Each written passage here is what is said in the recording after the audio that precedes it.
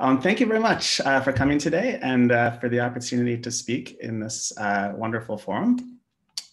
An overview of what I'm going to try to do today. I consider a hallmark of human cognitive and cultural systems to be this remarkable balancing act that we perform between structure and flexibility. And all of you are familiar with the sort of grand traditions in the field of the structured side, which is characterized by explicitly articulated ways of dealing with representation and with process. So there tend to be hard-coded notions, right, of what the knowledge should look like, what the knowledge is, how the knowledge gets formed, how the knowledge gets accessed, how it gets used. And symbols and rules tend to be the bread and butter of this approach. And on the other side, we have the more flexible approach characterized by emergence, statistical learning, content-based generalization, and a commitment to a brain-style architecture. So a great deal of work has gone into trying to model cognition or to create artificial intelligence using kind of just one side or the other. So we can call that a one-legged approach on this viewpoint. And also there's a lot of work that perhaps could be characterized as trying to bridge across the two perspectives. And while there are certainly room for differing opinion here, there's an argument to be made that these hybrid approaches tend to maybe give one leg or the other somewhat short shrift, in the sense of how often do you find a hybrid approach that the advocates of both worldviews are fully satisfied with. And then there's even a no legs at all approach, which is, I guess, a tip of the cap to neo-Gibsonian or anti-representationalist stances that don't see much need for doing either of these things, but want to pursue a different type of explanation. So I would like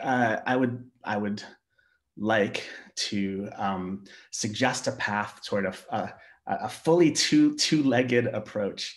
And the way to try to do that is to take this view that the more we assume from the start, the more trouble we're going to see down the road.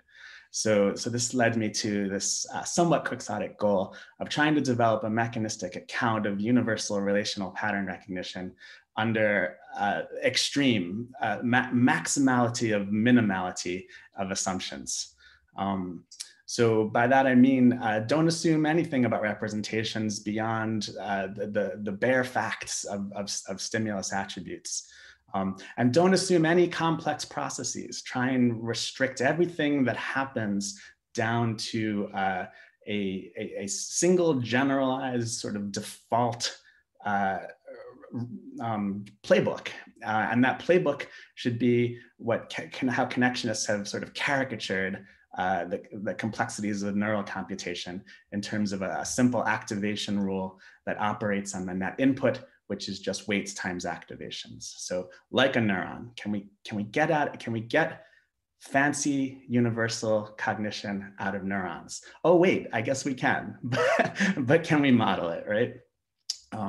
So is this possible? And then maybe could we possibly get for free some of the really sort of high level targets that people have set for modeling or for AI of getting systems that are robust, that are transparent, that they don't fall apart, they don't do the wrong thing. You can tell why they're doing what they're doing, and they don't just do one thing, but they can work in a wide range of situations.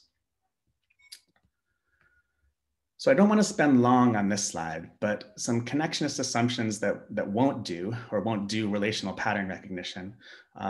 The 1980s PDP wave, I'm listing some of the sort of key design principles of that approach, that you would set some random initial weights and try to map from inputs to outputs to solve a task, that usually these layers would be fully connected, that you would rely on what Dave Romahart liked to phrase as the principle that like inputs lead to like outputs, And when you need to, you can learn a recoding through gradient descent on task error. And today we have a rejection of some of those principles to get some incredible systems that can do some amazing things. The notion of representation learning as a pre-process of saying you want to get the right representations of a domain before you try to do a task has been extremely powerful. That you might want to benefit from transferring learning on one problem to not have to start from scratch on a new problem. That you may not want fully connected layers. You may want restricted receptive fields. And you may want feature detectors that sort of violate the idea of direct generalization of like inputs. And this is some of the notions that make convolutional neural nets so successful. And then the deep architectures that rely on tons of data, tons of layers, and quite a few tricks to get them to do the really neat things they do. So that doesn't sound minimalist to me. So that's where I'm going to take a different path, right? So the idea is basically two steps. One is that when you face any problem, do a default thing, independent of whatever your task might be, do some pre-processing. And that pre-processing is going to involve structure detectors, minimalist little brain style circuits that try to find structure in the data. And the core approach for how to find the structure is to look for pairwise identities in the input. So look for things that have the same value. So look for things that have the same value and note those. Now, it could be that there are other kinds of structural sensitivity that would be useful to look for. And it could be that hierarchicality would be good, of having, looking for structure in structured recodings. So we'll talk a little bit about those ideas. But this core notion is simply look for identities among the information you have.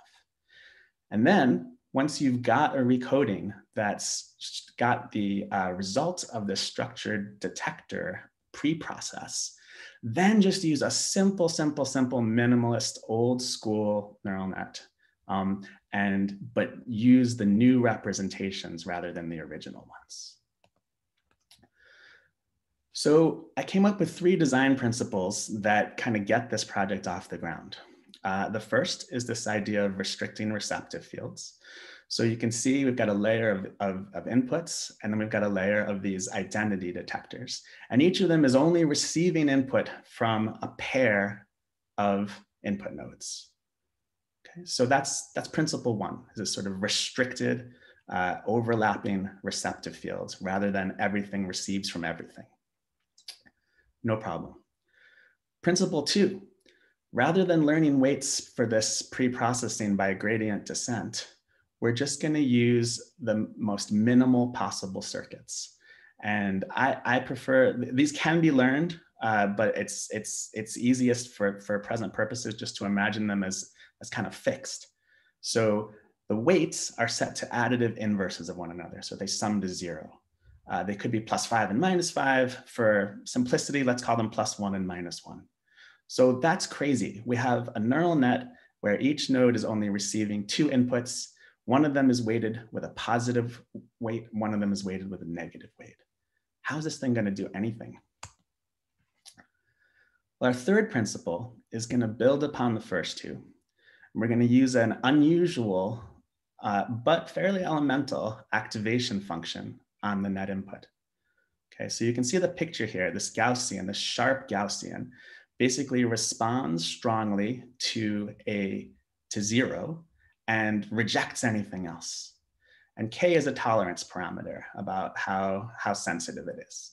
So basically this says if the net input sums to 0, then this detector fires. Otherwise, this detector says no show. So when we put these 3 elements together, these 3 design principles, we now have structure detectors, each one receiving from a pair of input nodes. The activation is being weighted by additive inverse connections like +1 and -1, okay?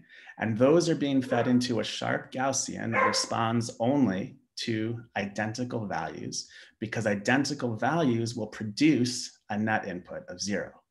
So just to work through the simple math, if the two inputs that are being looked at both have a value of 5, you multiply one of those times +1, one times -1, and you get a total of 0.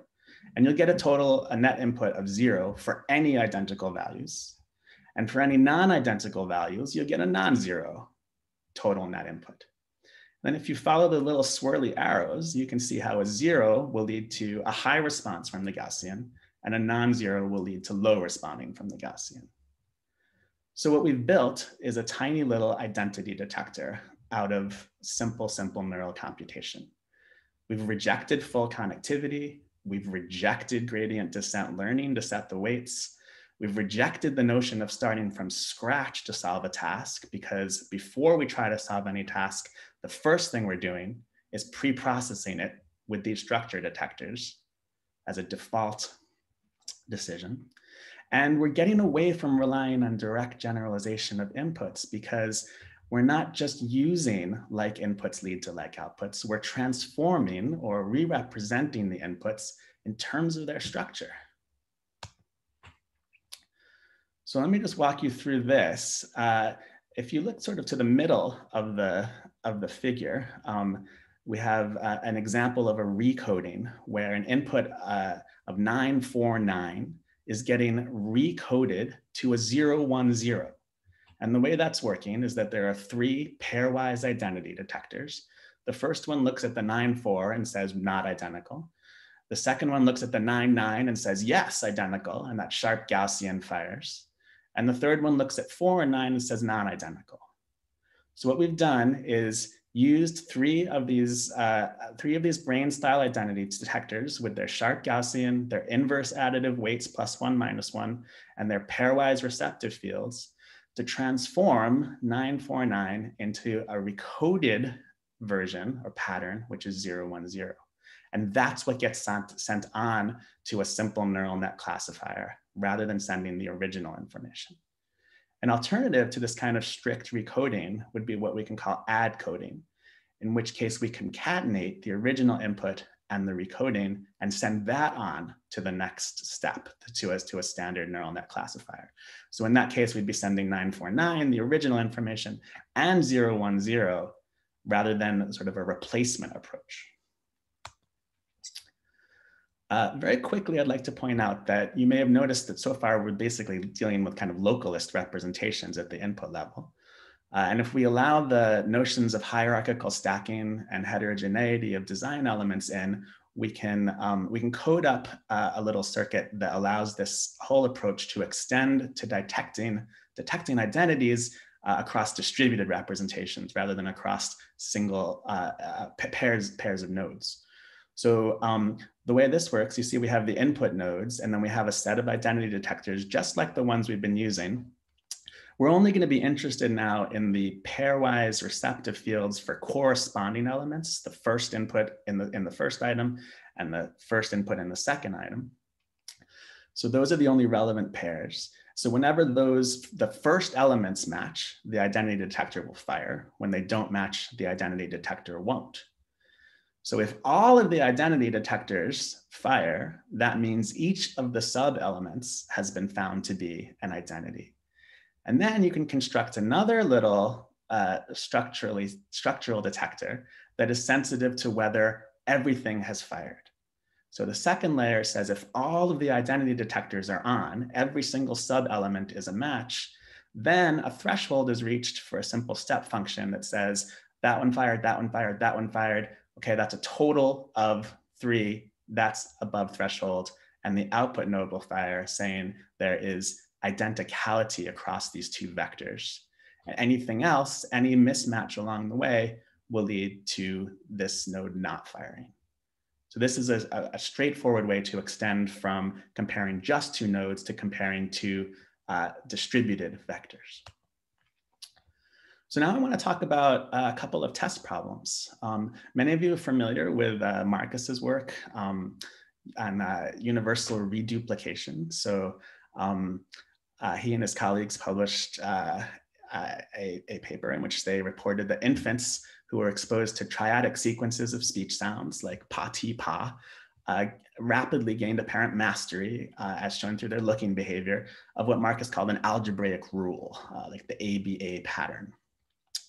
And what's interesting about this is that it includes the ability to generalize to completely novel syllables. So that would mean acceptance of li, mo, li, because it fits the ABA pattern. It would also show training independence, which means that when something comes along that's very much like an ABA pattern that's been seen before, like patiga, that needs to be rejected. It doesn't matter that patiga is a lot like patipa because it doesn't have the critical relationship. So Marcus presented this as a challenge to the prospects of generating fully rule-like behavior without explicit rules and symbols.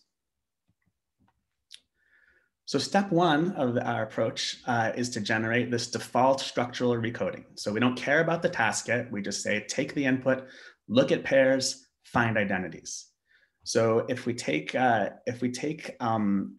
each syllable and translate it to a numerical magnitude, we can have an example like 434, which fits the ABA pattern.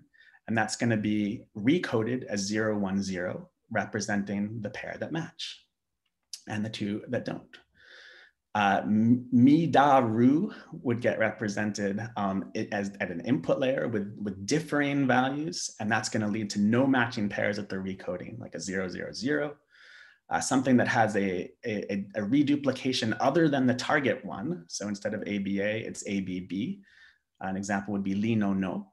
That would translate, so the input might be 977, and that would lead to a recoding as 001.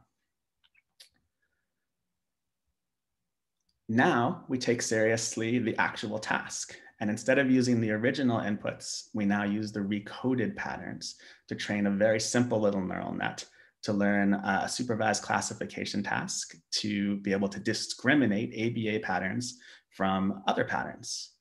I was able to build a really minimal training experience for this, one hidden layer with 3 nodes, only 100 passes of training over a small set of 18 patterns.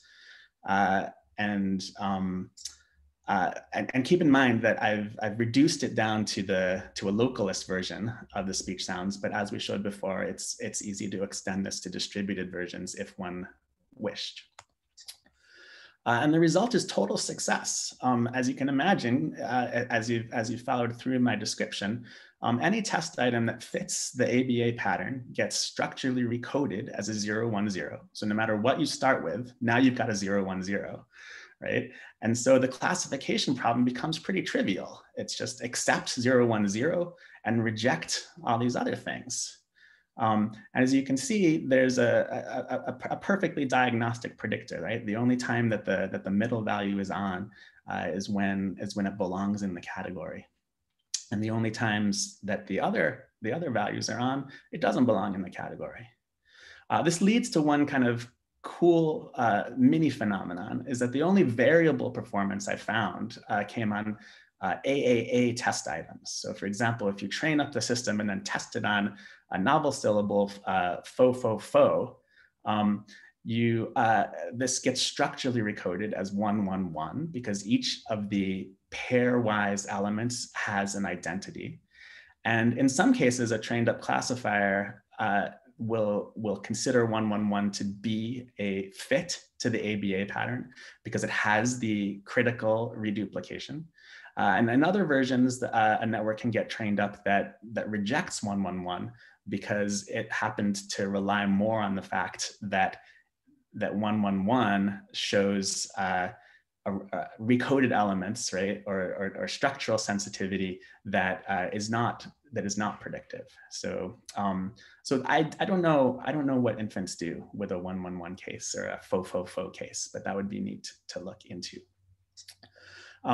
Just to extend on these results, what I've presented to you used the recoding mode, right, where we actually replaced the original input with the structural recoding. We get equally good results if we use the add coding approach of combining the original input and the re-represented input to the second step, to the multi-layer perceptron. And also, you don't need to use a multi-layer perceptron at all.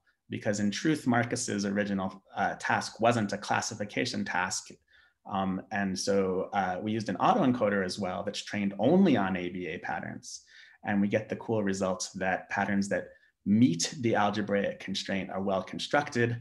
Patterns that don't meet the constraint get distorted. They get reconstructed toward the expected ABA outcome, so that there is sensitivity to the ability to discriminate ABA patterns from non-ABA patterns, and also the ability to infer or complete a pattern.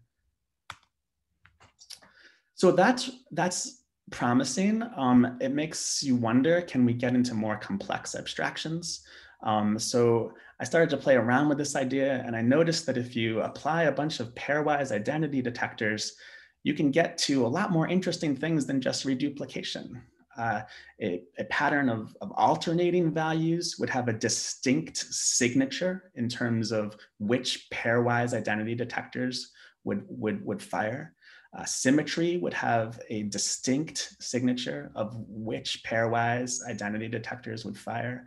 You could detect whether the ends match. You could detect where there's full uniformity. That means every single pairwise detector has to fire.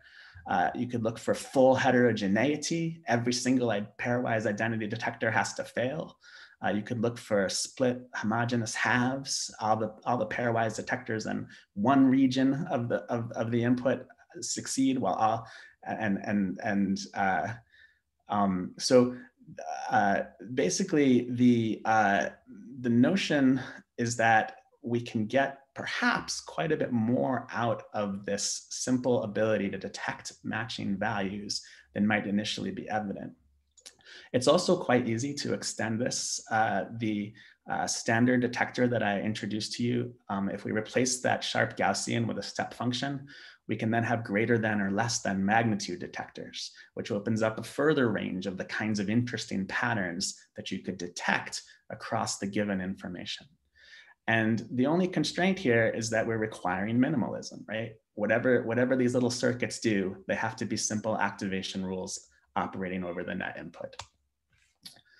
I chose as another problem quadrilateral classification, which was introduced in the CogSci paper by Kelman, Burke, and Hummel, where they came up with a cool approach to address the problem of classifying quadrilaterals into their mathematical classes.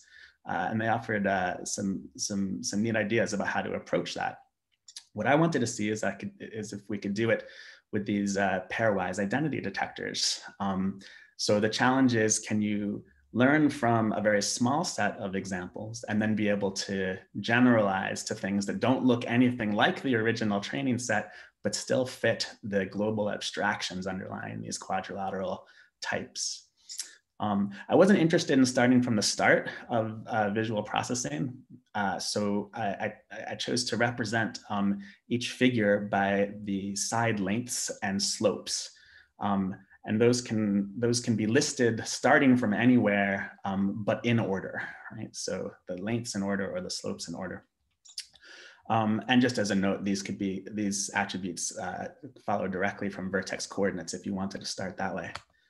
And so you can see here that each of these possible types of quadrilaterals leads to a signature in terms of whether the sides match and whether the slopes match, considering each possible pairing.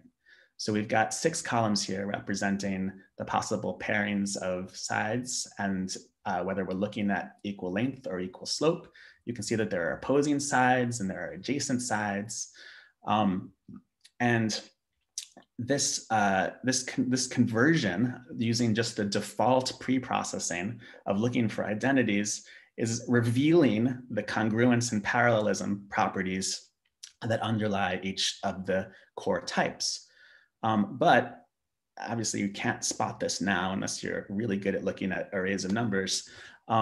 The square and the rhombus and the rectangle and the parallelogram are not differentiated because they have the same signatures according to side length and slopes. They differ in terms of whether or not they have right angles. So to deal with this, we could either assume that right angles are encoded as attributes. I don't especially love that because it's got the word assume in it. So I played around with whether we could get a right angle detector out of simple neural computation. And I actually found two ways. Neither of them is completely elegant because they require a little bit of playing around. One of them works just fine with our standard assumptions, except it requires taking an inverse of one of the inputs as opposed, or taking the reciprocal essentially of one of the inputs rather than just taking it as a straight value. So it's 1 over slope 2. And the other is a little weird because it's what we call a product unit. So instead of adding to get the net input, we would be multiplying to get the net input. I guess the open question would be, given that those things might have a good utility here, would it be the case that perhaps a product unit or reciprocal activation is sufficiently generic and useful that should be part of default preprocessing? So if it's the case that it is broadly useful to recode pairs of elements in these ways, then it should happen kind of by default whenever a new input comes in a task independent way. And I haven't resolved that question necessarily. But when we do recode the patterns in terms of their whether or not each pair of sides is equal, whether or not each pair of slopes is equal, and whether or not each pair of slopes represents a right angle, we can then get a unique encoding of each of the possible types, and any possible quadrilateral will map to one of those types. And then we train a multi-layer perceptron from the recodings to predict this 6-way classification, again, using a very, very simple net. And the results are cool. Any old or new test item will be classified correctly. I'm not going to go into depth on this, but I'll spend a minute or two on this slide. Could this approach lead to the rudiments of actual analogical processing? I will not make this claim right now, but I would like to just sort of play with the idea that if you took 2 cases of revenge, like Bill tripped Ted, causing Ted to kick Bill, or Jill took Anne's prized possession, causing Anne to spill Jill's big secret, the things that make these analogous, or that make something belong to the relational category of revenge, are a content match, that the higher order relation is causal, a content match in the sense that each of the propositions has some element of hostility to it, and then includes this really important and cool thing of structural consistency, which is the idea that whoever is the agent or actor in the first proposition is the one receiving, right, or the patient in the second proposition. And likewise, the patient in the first proposition becomes the agent in the second. So if we're to build vectors that capture the content, we could sort of do that, and we could sort of assign the different roles in a way that is role sensitive.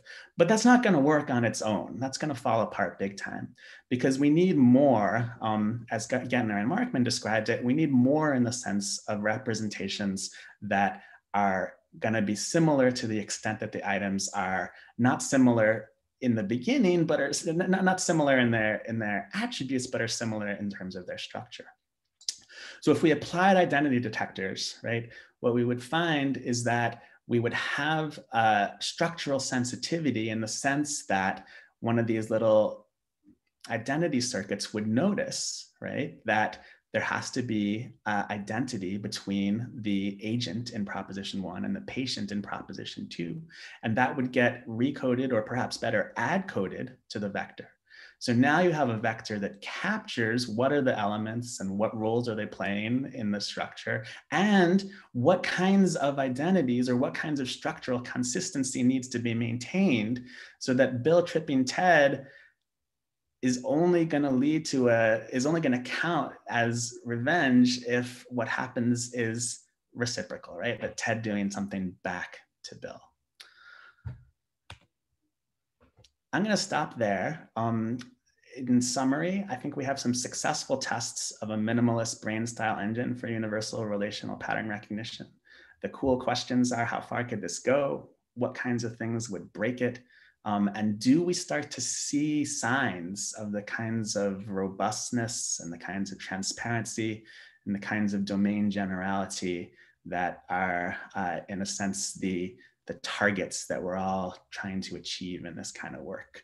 So I'd love your questions and feedback we have a few minutes to chat.